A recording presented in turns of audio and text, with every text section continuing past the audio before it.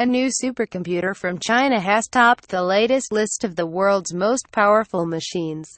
The 93 petaflop Sunway TaihuLight is installed at the National Supercomputing Centre in Wuxi. At its peak, the computer can perform around 93,000 trillion calculations per second. It is twice as fast and 3 times as efficient as the previous leader Tianhe 2, also from China, said Top 500, which released the new list on Monday.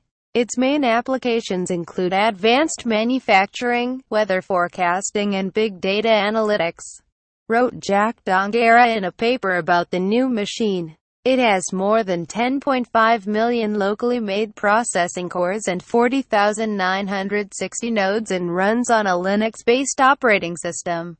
For the first time since the list began, China has overtaken the US with 167 computers in the top 500 while the US has 165. Considering that just 10 years ago, China claimed a mere 28 systems on the list, with none ranked in the top 30, the nation has come further and faster than any other country in the history of supercomputing, said Top 500.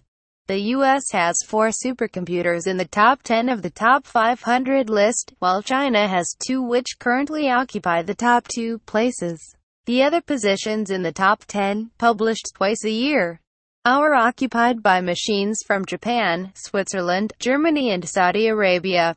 As a computer scientist, it's difficult writing software that can take advantage of and control large numbers of computer cores, said Professor Les Carr from the University of Southampton. This is why supercomputers are restricted to specialized applications. You need very specialized computing needs to take advantage of them. They are like extremely high-spec Grand Prix racing cars. They are fantastic for racing on circuits, but they're not great for traveling from London to Edinburgh. Stay with us and get the latest news.